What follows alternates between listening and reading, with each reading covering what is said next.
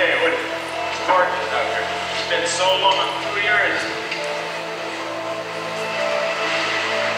We're almost as far north as the race goes south.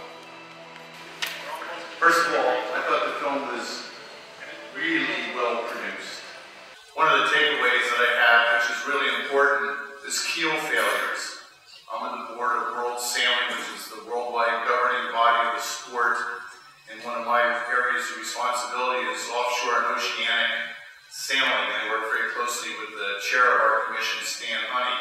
Stan is the guy that made all those graphics and the first and 10 line and football and America's Cup Olympics.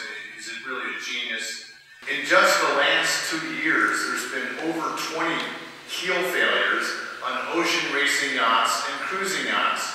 So on the one hand, you get to lower the ballast and increase stability with these bulbous keels using titanium, carbon fiber constructed keels, and yet you still have failures.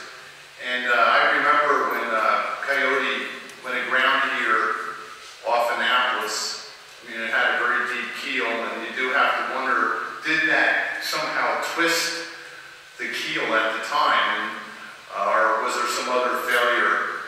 And I'm not sure it ever got determined what happened, but you have to think that that certainly didn't help. And then not registering the EPIRB was probably just a slight clerical error along the way, which was kind of disappointing.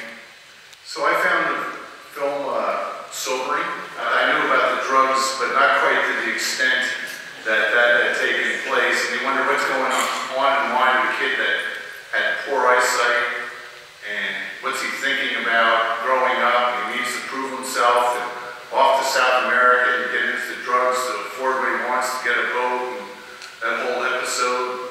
When you think about it, he must have been mighty lucky to get out of that jail in Portugal. And somebody from Minnesota, yeah, I think I'll put that on the bottom of the pile here, let 30 days go by. And I did do a couple interviews with Mike Plant, and you know, over the last couple of days in advance of this, I was thinking back to it, and it was not an easy interview. I mean, you could kind of see that on the film, that the interviewers were working hard to get him to speak. I mean, he was so kind of introverted, but he eventually warmed up. And I remember at the time, you know, why in the world do you do this by yourself? And that was, well, of course, why don't I do this by myself? And he was more interested in, can I win? And that last boat, the Concordia, it really was, had some real potential to beat the French. So that was why it was kind of sad that the keel fell off and we lost Mike, because maybe, just maybe, he could have done it. And another thing that I was intrigued by, and I've seen it, is just how into these single-handed races the French are. I mean, the guy is out of the race, there's 50,000 people on the wharf and on the seawall there when he came in. It's quite a big statement, and he certainly got a lot of respect. He could have easily said, man, you know, I stopped at this island and repaired my rig and continued on, and nobody would ever know, but he couldn't live with himself. So that tells you that he was fundamentally honest and very tough, and you know, his competitors and the others really respected that.